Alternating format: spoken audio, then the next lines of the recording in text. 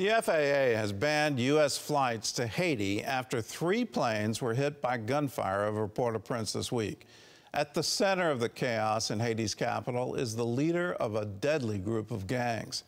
After a visit from an American missionary, that gang leader is now pledging to protect orphanages and Christian workers. CBN's Chuck Holton has this exclusive report. Port-au-Prince feels like a war zone. Gangs control the majority of the city and want more. Even so, missionary Victor Marx is still investing in ways to ease the suffering. The reason I'm here in Haiti doing all this high-risk missionary stuff is a while back we responded to the urgent request of an orphanage that was under imminent threat of attack by many considered the most notorious gang in Haiti, the Moazu 400.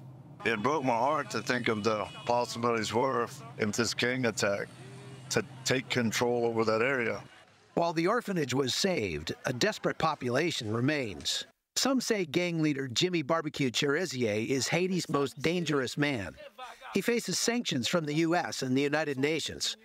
Entering his territory uninvited is all but suicidal. Yet when he offered an interview, Marx and his team quickly accepted. Chérizier led us deep into his stronghold, a slum few outsiders dare to enter.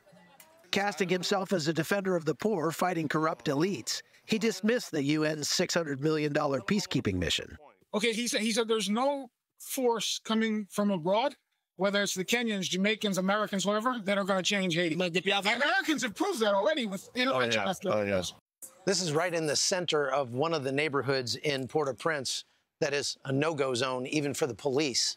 And you can see the evidence of the gunfights that have happened right here at this sports park in the middle of this neighborhood. But the people that live here say that it's not the gangs that they're afraid of, it's the government. I talk to people on the street, slums to wealthy, and I go, do you trust the government? They all say no. I mean, without reservation, no. So the government has its existing currently, and how it's been, it doesn't work. While Chérezier's critics see him as a gangster, he insists he's fighting for Haiti's forgotten people. The real enemy isn't the gang, he says, but the elite families who've kept the nation in poverty for decades. That's why he, who's led this charge, this movement of the Vivre Ensemble, and Jimmy always says this, unless there's a dialogue, unless Haitians can come sit at the table, you know, he's forced the hand of everybody, the international community, the politicians, the oligarchs. They're going to have to sit with them, or nothing's going to change. Despite the overall portrayal of Chérizier, Marx sees a man on a mission. He's truly fighting for reformation and some level of better equality, at least of opportunity. And he doesn't make himself out to be a saint, but yet, you know, prayed with him. We got to pray with him. Hear his heart for vision. Pray you fill him with your spirit, God. Give him eyes and heart. Increase his capacity for love. He said the only thing that can take Haiti out of its current crisis is dialogue.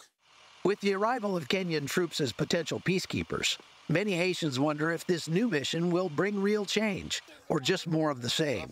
While it's clear what they have isn't working, Marx managed to come away with a promise. I'm publicly letting everyone know that I have agreed with Victor Marx that no violence against children, orphanages, American missionaries, and any Haitian that help them will be tolerated by Vivre Ensemble. Marx and others concerned with the situation can only wait and see if that promise is fulfilled. From Port-au-Prince, I'm Chuck Holton for CBN News.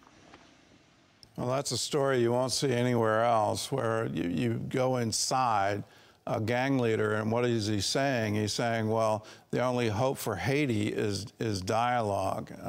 As a Christian, I'll politely disagree with it on that. The only hope for Haiti is to turn wholeheartedly to Jesus and ask him to intervene on your behalf. You can dialogue all day, but if you don't have Jesus in the middle of that, you're not going to be successful.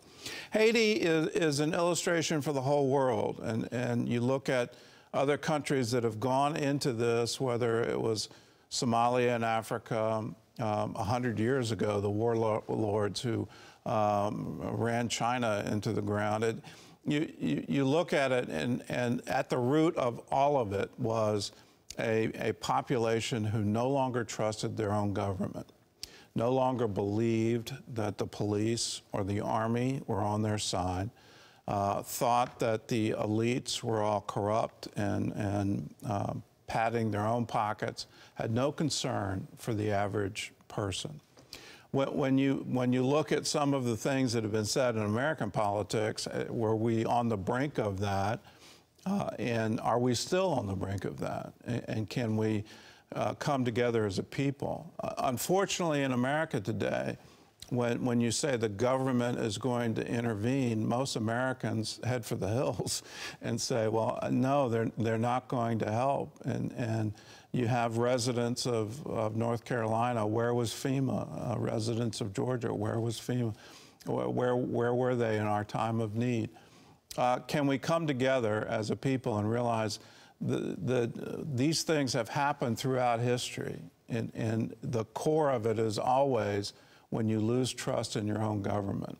Here's some great news. We, the people of the United States, get to decide our government. We get to vote, and we get to vote repeatedly.